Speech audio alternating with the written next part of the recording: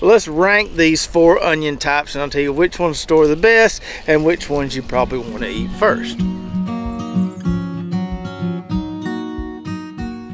What's up, Lazy Dog fam? Hope all y'all are having a fantastic day. It is Tuesday, May 7th here in South Georgia, and today we're going to call it a wrap with our onions. We've got a few more varieties behind me here we need to harvest, so we're going to harvest those, see how we did with those. Going to give you kind of a ranking system for how onions store, which varieties or which types store better than others, and then lastly we're going to check on our garlic, which we haven't looked at in quite a while.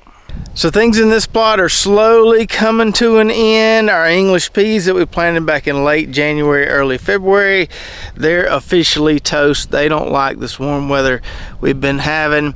We've already harvested 1 row of onions from this blank spot right here, and today we've got 3 more rows to pull.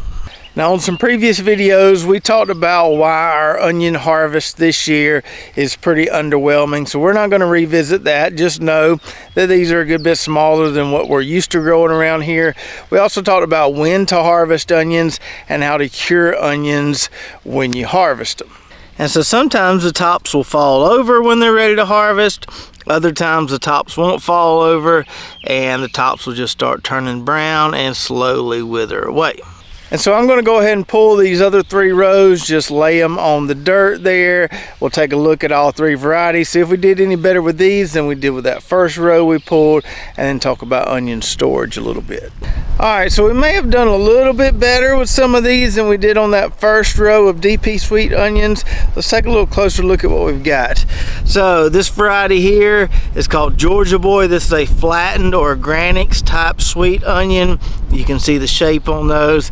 No monsters in there, but those will be pretty tasty. And then moving on down the line here, we have Timon, which is a round sweet onion. Not as big as we grew last year with this variety, but some of those in there aren't too bad. Pretty happy with what I'm seeing there, knowing this wasn't my best onion year.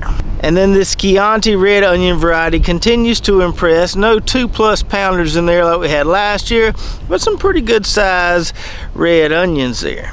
And then lastly, we've got White Phantom. Nothing huge there, maybe one that's close to baseball size, but man, those sure are pretty. Now, one important thing to note here, even though we underachieved with all these varieties size-wise, I only had 1 onion out of all those rows going to seed. That happened to be one of those white onions. So, although these onions aren't that big, they should still store pretty well for us. When you have a lot of onions go to seed, they usually don't store well and you need to eat them quick. So that tells me, although we didn't do them good justice this year like we did last year, that these are still pretty good onion varieties. When I'm looking for a good onion variety, I'm looking for one that doesn't go to seed real easy, because I don't want that to happen, because it usually means the onion doesn't store very well. All these varieties seem to be still pretty bolt tolerant, even in a less than optimal grow out like we had, which is good to see. And now that I've got one of each variety here in my hand, let's kind of compare these storage wise. Now, I've told you my onion storage system isn't ideal. It works okay, but it's not perfect. So I'm not going to give any timelines here, but let's rank these 4 onion types and I'll tell you which ones store the best and which ones you probably want to eat first.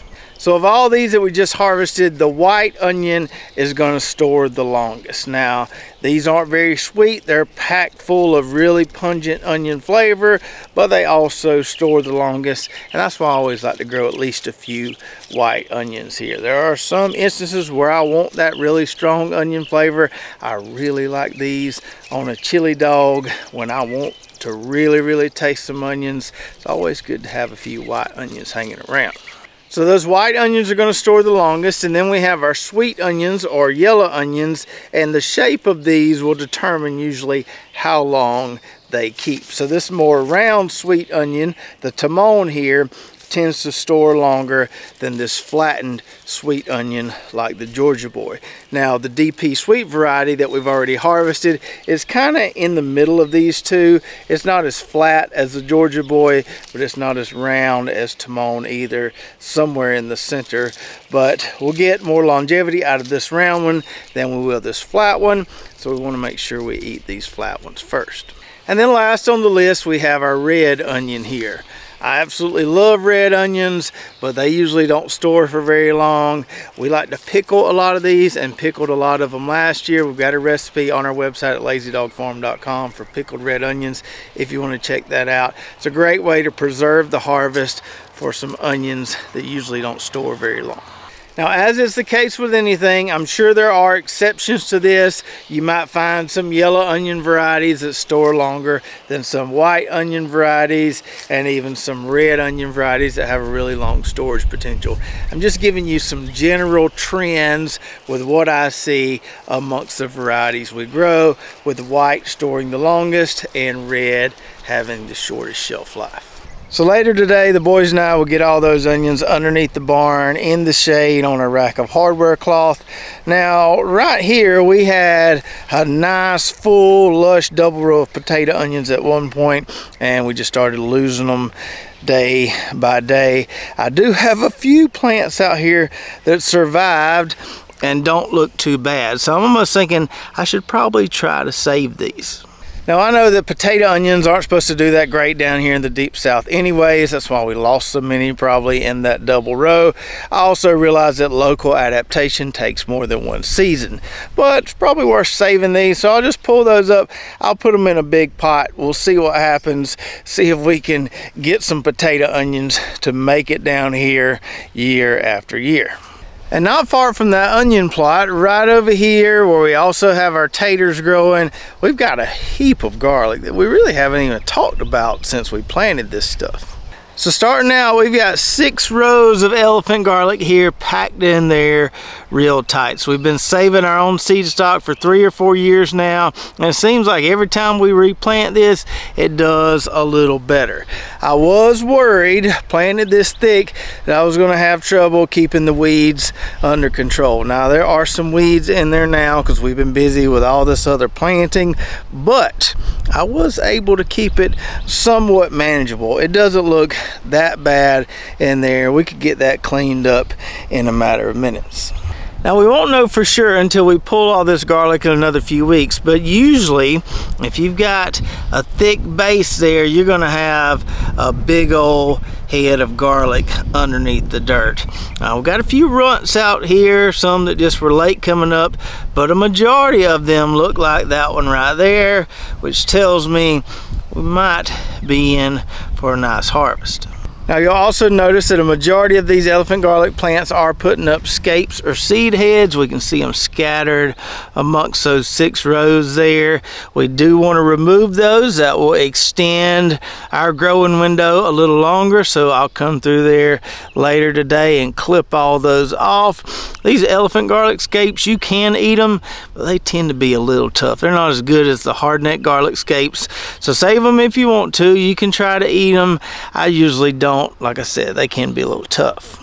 Now, unlike our bulbing onions that we don't want to fertilize once they start the bulbing phase, with garlic we can feed it right up to the finish line. So later today, after I trim those scapes, after I do a little weeding in that elephant garlic patch, I'm good in mind to put some 1300 out there, give it one more round of nitrogen.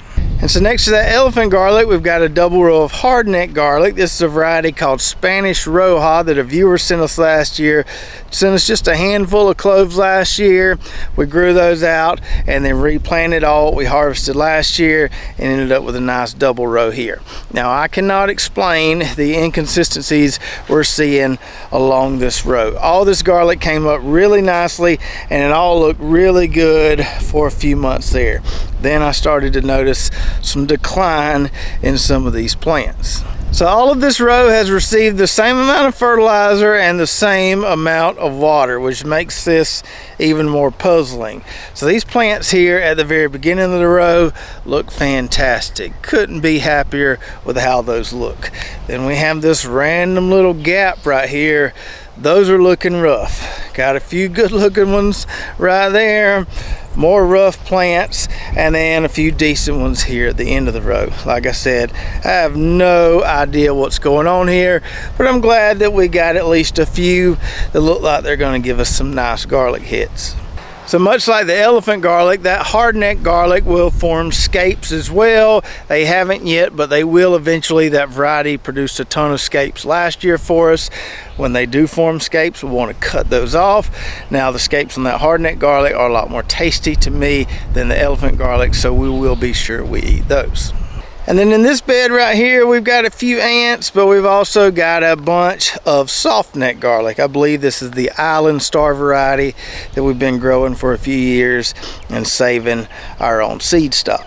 Now these plants don't look that great right now, but they've looked pretty good for the last few months. The soft neck garlic won't really put up seed heads like the hardneck and the elephant garlic.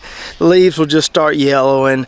It'll start looking kind of pitiful, and that means it's ready to harvest. So I think we're getting pretty close on this. I'm gonna let it hang around for another week or so, and then we'll start pulling a few, seeing what we've got. So I hope you enjoyed the video today, and if you still have garlic growing in your garden, let me know in the comments below how it's looking. Also, let me know what you think about my onion storage potential rankings and whether you agree or disagree.